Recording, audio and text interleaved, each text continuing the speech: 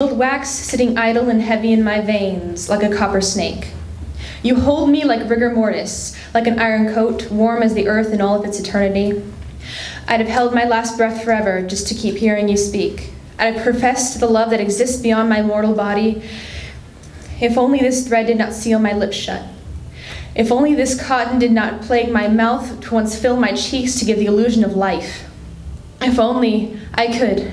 I would pull the cotton through the maggot holes in my cheeks, shake the stiffness from my limbs, and tear apart the rotting casket just to tell you. I snap the string with our wedding ring once I've reached the surface, and oh, the sun. I gaze at it through fingers stripped to near bone, yet its shine is dim in the light of your memory.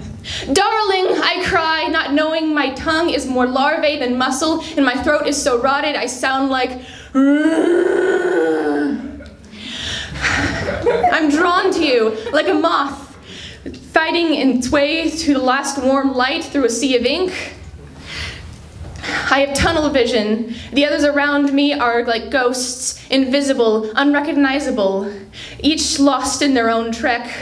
Darling, I'm so close now I can smell you. Heart, I can almost hear your heartbeat.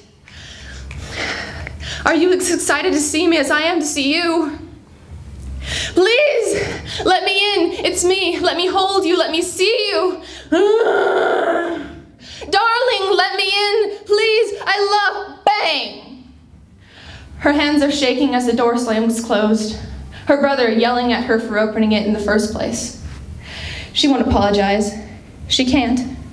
She couldn't have just let him suffer like that. He pushes her towards the kitchen, and with shaking breaths, she puts the gun back in its holster and her wedding ring on the counter.